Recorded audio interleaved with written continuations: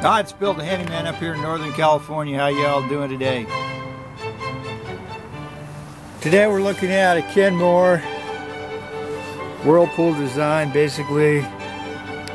Kenmore whirlpool. This is what they call a direct drive model. So this one, Whirlpool actually sold this design out to Maytag as well. So you may find a Maytag with the same direct drive chassis on it. So basically on this one, you hear a clunk when it stops. So at the end of the cycle, basically you'll hear a clunk, kind of something like that. And so that basically means you have a stuck brake. Your brake is sticky, basically. So basically it's grabbing too soon. And sooner or later, if you keep running it with this clunks, it will break the drive coupler. And so I'm going to show you how to prevent your drive coupler from breaking on this particular model.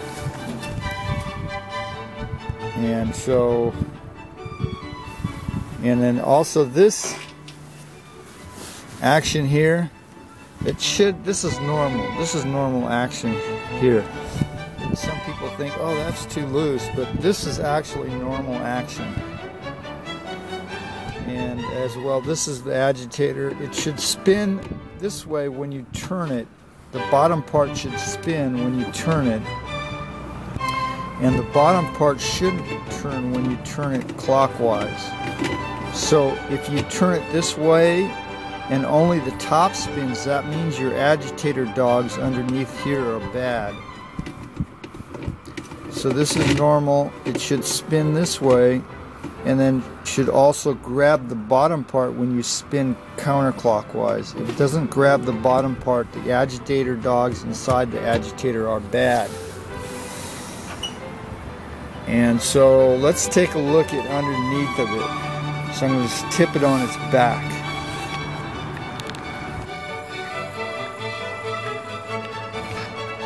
Okay, so we got this puppy on its back now. So it's actually not a very good idea to stick it on its back for very long. This side is the better side to lay it on. The reason why is there's a weep hole on the top of this inside. If you lay it on that side, it'll weep out the weep hole. Eventually it'll start to leak oil out of the transmission. So what we're going to look at is the brake. So you can see down here that yellow spring, and yeah, so that yellow spring is what we're going to lube. So you take an oiler, some sort of oiler. I've just Zoom oiler. I lost the end of it, but it's still going to work for me. You can take like WD-40 with a nozzle on it. Basically what you want to do is just put a couple of drops of oil inside this bell here. You have to be careful not to get any near this silver thing. You want to make sure and get it on the outside of this bell here by that spring. And just put a couple of drops of oil in there.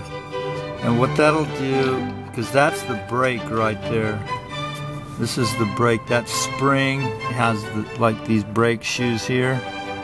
And that brake shoe sometimes will grab excessively and cause the machine to stop abruptly, and eventually it will put pressure on your drive coupler, which is right here.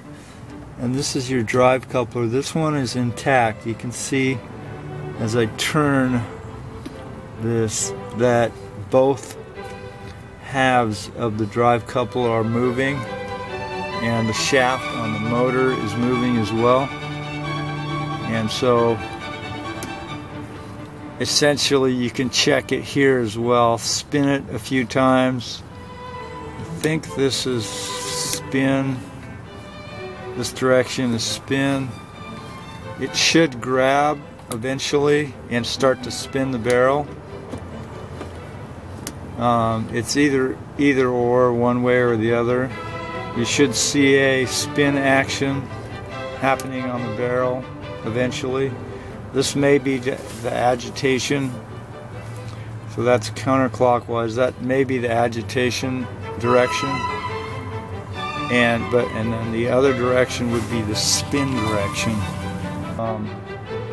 And then also, if this video helped you, please send me a donation. It's Bill's Recycling Enterprises, P.O. Box 7021, Eureka, California 95502.